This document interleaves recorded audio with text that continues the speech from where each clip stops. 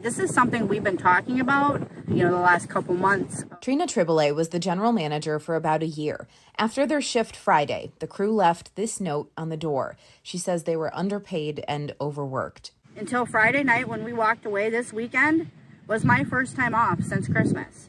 She will now be taking a mental break while the other 5 former staff members had other jobs lined up. She says something that really bothered them was the amount of things thrown in the trash. She says Dollar General donates some items, but the rules are very specific.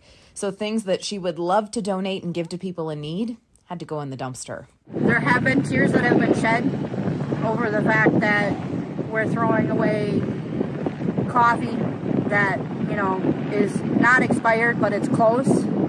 Or you're throwing out a box of Lucky Charms that there's a whole bunch of world full of kids that would love to eat those, but you can't donate them out because you're supposed to throw them away. She says they didn't want to leave. They wanted all their hard work to be appreciated, especially when they have customers who rely on them. A lot of our regulars came in there every day, and it's hard on all of us to not be able to see them every day, because they brighten your day. Making a bold statement by walking away and starting a new chapter.